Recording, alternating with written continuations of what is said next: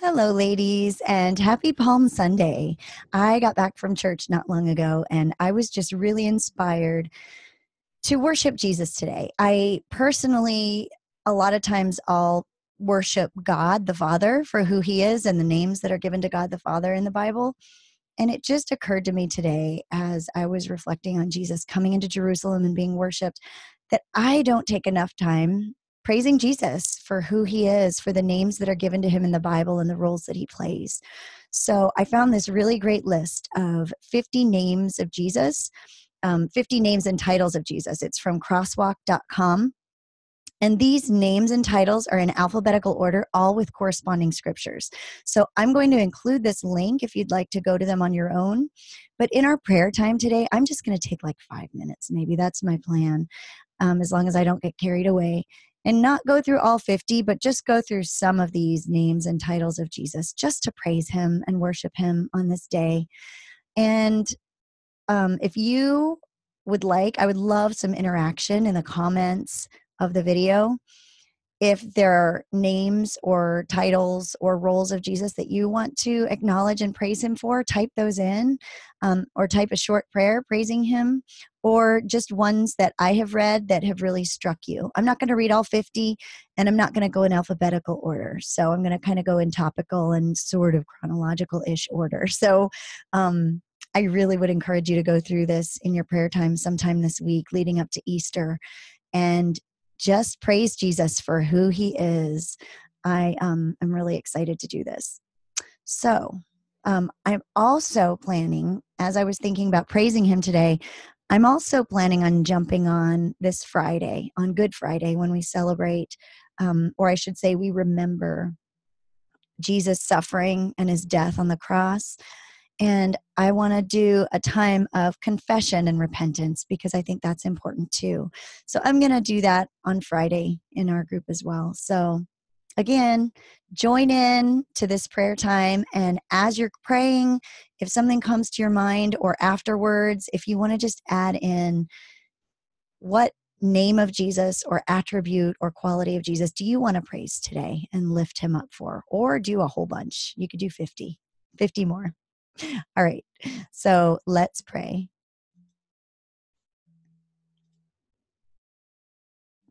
Jesus, we praise you for being the Word, the Logos, the living Word. In John 1:1, it says, "In the beginning was the Word, and the Word was with God, and the Word was God." Jesus, nothing was made without you. You are that living word that has a deeper meaning, logos, than we can really comprehend. There is power in that name. You went out, and through you, the Father created everything: time, substance, space, everything was created through you. You were with God before the foundations of the earth, and you will remain for all eternity. We praise you for being the Word. We praise you, Jesus, for being the author and perfecter of our faith, for being the vessel through which we can become right with God. And fixing our eyes on Jesus, the author and perfecter of our faith, who for the joy set before him endured the cross, scorning its shame, has sat down at the right hand of the throne of God. Hebrews 12:2. You are the author of our faith, and you are the perfecter of our faith, Jesus. Because of you, we can keep moving forward in our faith with hope that we are not perfect, but you are bringing us into more and more into the likeness of yourself and into the likeness of your Father, of our Father God. Thank you, Jesus, for giving us hope, for being the author and the perfecter of our faith. You are the bread of life. John 6:35. Then Jesus declared, "I am the bread of life. Whoever comes to me will never grow hungry, and whoever believes in me will never be thirsty." Jesus, thank you that no matter what emptiness we feel inside of us, no matter what hunger and thirst for more we have inside of us, You can fill it. You can satiate it because you are the bread of life, because you are the well that never runs dry. Jesus, thank you for providing for us, for feeding us spiritually. You are the bridegroom. And Jesus said to them, can the wedding guests mourn as long as the bridegroom is with them? The days will come when the bridegroom is taken away from them, and then they will fast. Matthew 9:15. Jesus, thank you for being the bridegroom who one day we know will come to be reunited with your church. Jesus, thank you that we can trust that you will come. We pray for the endurance to wait without growing weary, without forsaking our faith, without forgetting about you, without losing heart, without losing hope. We welcome you as our bridegroom. You are our deliverer. 1 Thessalonians 1:10, and to wait for his Son from heaven, whom he raised from the dead, Jesus, who delivers us from the wrath to come. Jesus, you stand before us and our loving but just Father. The wages of sin is death. The wages of sin is the wrath of God. There's no getting around that. You are our deliverer. You are the blood that we paint on our doorposts, that the angel of death would pass us over. You are the red cord that we hang from our windows, that would save our families, that would save us from the wrath of God against sinfulness, against godlessness and wickedness. You are the Lamb. You are the perfect Lamb who was slain. Jesus, we praise you for being our deliverer. You are the good shepherd. John 10:11, I am the good shepherd. The good shepherd lays down his life for the sheep. Thank you for leading us, Jesus. Thank you for recognizing that our rebellion and our sin is not because we're horrible. It's because we're lost. Thank you for looking upon us and having pity on us, for having love for us, for seeing past who we look like on the outside and the things that we do and seeing us for who we are in the image that God made us, for seeing our potential, for seeing what we could be, and for being willing to lead us patiently and faithfully in the way that we should go, for laying your life down that we would have an opportunity, a second chance to live for God and to be right with him through nothing that we have done. You are Emmanuel. You are God with us. Isaiah 7:14, she will give birth to a son and will call him Emmanuel, which means God with us. Jesus, you give us a tangible, a real picture of what it means to live like God. You suffered so that you could understand our suffering. You suffered so that you could lead us as a servant leader. You stepped down from heaven willingly, lovingly, and allowed yourself to be born as a baby and grow up in a world where there is pain, where there are tears, where there is suffering, where there is loss and death, only to die at the hands of people that you loved, only to be betrayed by your closest friends, only to have backs turned on you, rocks flung at you, to be scourged, to be mocked, to be shamed, to be crucified on a cross. Jesus, we thank you that you are God with us. You are the light of the world. John 8:12. I am the light of the world. Whoever follows me will never walk in darkness, but will have the light of life. Thank you, Jesus, that you are the light that we can carry in us. In an ever increasingly dark world, our light cannot be touched. Thank you, Jesus, for being that light, for being that beacon of hope. You're the great high priest. Hebrews 4:14. Therefore, since we have a great high priest who has passed through the heavens, Jesus, the Son of God, let us hold fast our confession. You are the only mediator we need, Jesus. Thank you for being the great high priest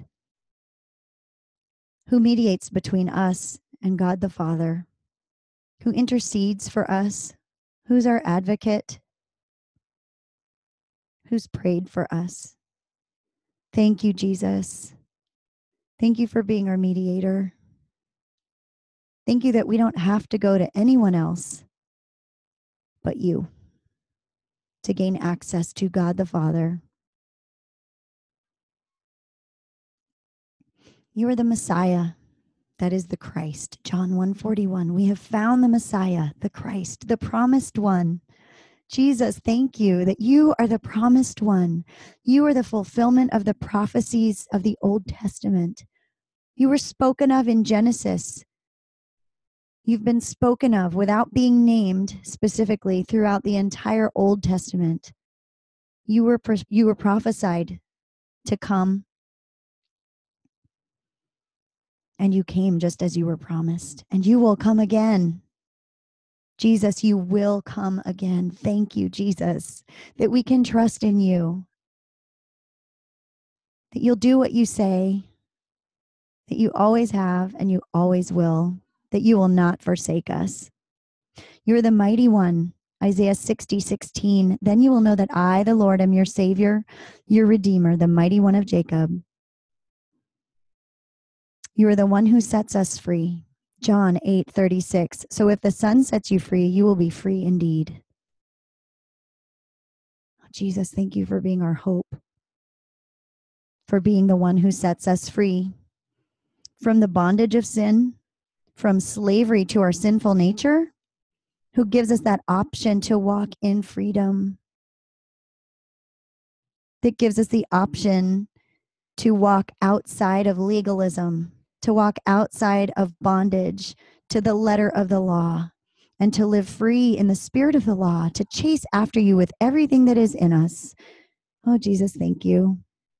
Thank you for freedom. Let us never take that for granted. Let us never forget. Let us never revert back to legalism or nitpicking the letters of the law or judging others based on the letter of the law. Allow us to just walk in that freedom, to love others, to love God with all of our hearts, all of our soul, all of our mind, all of our strength, to love others like you would love them, to stand firm on your truth, to never be compromising, but always be loving. Thank you, Jesus. You are the resurrection and the life. John 11:25, Jesus said to her, I am the resurrection and the life. The one who believes in me will live, even though they die. Jesus, you are the hope of eternal life, that we will be one with God, even though these bodies will pass away all too soon. You are the resurrection and the life.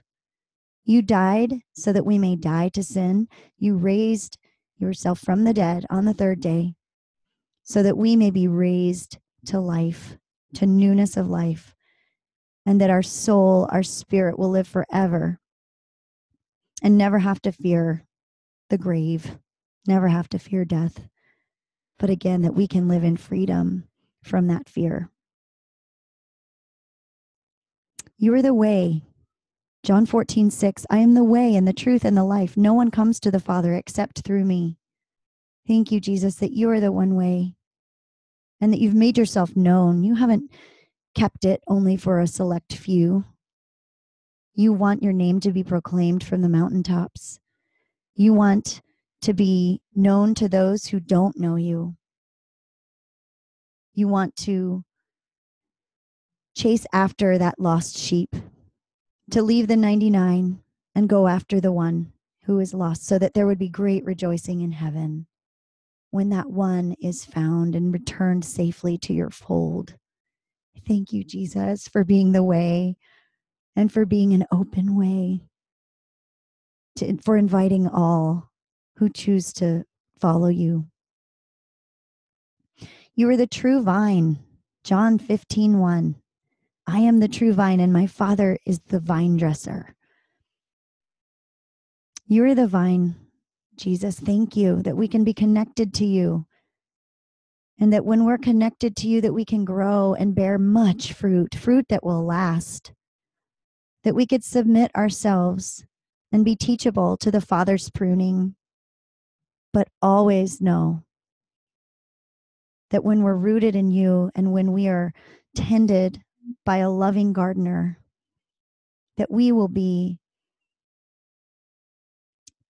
living in the optimal conditions to bear the most abundant, most beautiful, most life-giving fruit.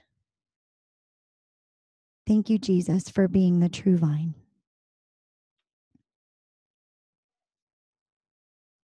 You are the King of Kings. These will wage war against the Lamb, and the Lamb will overcome them, because he is Lord of lords and King of kings, and those who are with him are called the chosen and faithful. Revelation 17:14. Revelation 3:21, he is the victorious one. To the one who is victorious, I will give the right to sit with me on my throne, just as I was victorious and sat down with my Father on his throne. Jesus, you've already been victorious. There's no future victory. It's been done. Signed, sealed, and delivered. The victory is won, and we can stand on that. And we can know that you have already won. Any battles that we have today are just a shadow. They're just noise. You've already overcome. Thank you for that hope. John 1:29. The next day John saw Jesus coming toward him and said, "Look, the Lamb of God who takes away the sin of the world." Jesus, thank you. We praise you for being the Lamb of God who laid himself down to be sacrificed, to take the sins of the world upon himself and be slain so that that sin would die. You are the Lion of the tribe of Judah. Revelation 5:5, weep no more. Behold, the Lion of the tribe of Judah, the root of David, has conquered so that he can open up the scroll and its 7 seals. You are the Lion. As the Lamb, you exhibited power restrained. But as conqueror, there will be no restraint. There's nothing that could stand between you and victory and leading your people to conquer sin and death and evil. You are worthy to open the scroll and no one else. We praise you for being the Lion of Judah. Revelation 22:13. I am the Alpha and the Omega, the first and the last, the beginning and the end. Jesus, we praise you for being the Alpha and the Omega. You were there in the beginning, before time, before matter, before substance, before anything. And you will be there when this world has passed away and the new has come. You always have been, even though we can't even remotely understand what that means. And you always will be, which is what we can hope and just hinge our faith on, that you always will be. And that there is nothing, neither height nor depth, nor angels, nor demons, or anything in all of this earth that can separate us from the love of the Father and from the power of you, his Son, to hold us in your arms and love us and carry us into the newness of life when we pass from the old world into the next.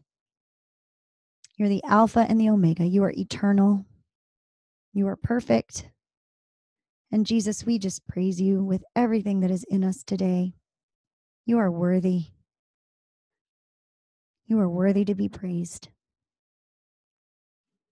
Amen. I hope that you were blessed by just being able to take a few minutes and praise Jesus. And if you enjoyed this, we would love to have you join us again on Friday. And I'm going to be doing a prayer, confession, and repentance kind of time then. So, like I said, add your comments of how you want to praise Jesus today. Or any day. You don't have to be listening on Palm Sunday. It could be any time. Just add on as we just praise Jesus for who he is and just anticipate this holy week with just joy and meditation and stillness. And I hope to talk to you again soon. Thanks. Bye.